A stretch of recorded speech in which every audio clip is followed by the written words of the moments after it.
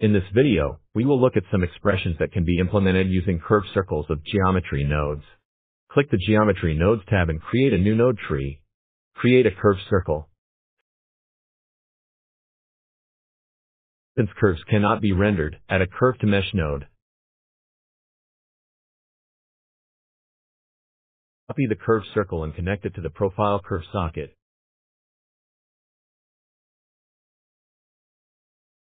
To implement an animation where the curve is drawn, add a trim curve node.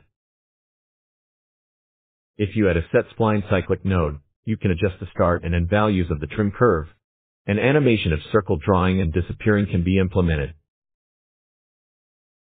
To further refine the shape of the curve, add a set curve radius node. A spline parameter node to take the thickness of the curve.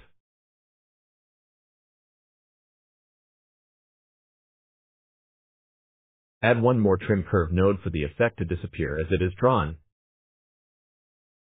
If you connect the scene time node to the end socket and start socket,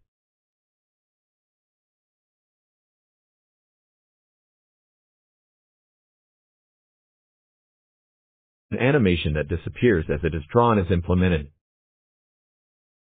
You can adjust the timing by adding a math node.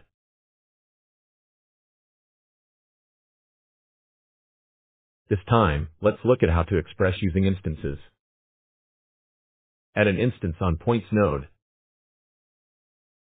Add an ecosphere to connect to the instance socket and reduce its size.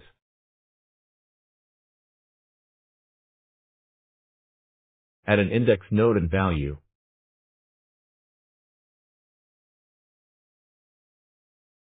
You can adjust it according to your taste by adding a math node and a map range node.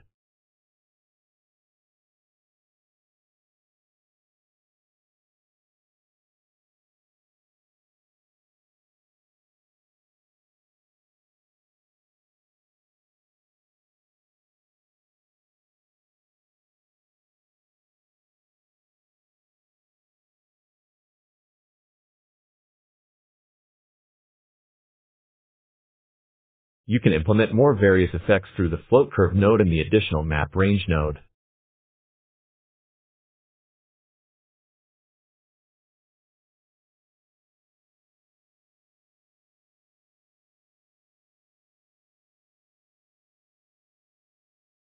That's it for this video.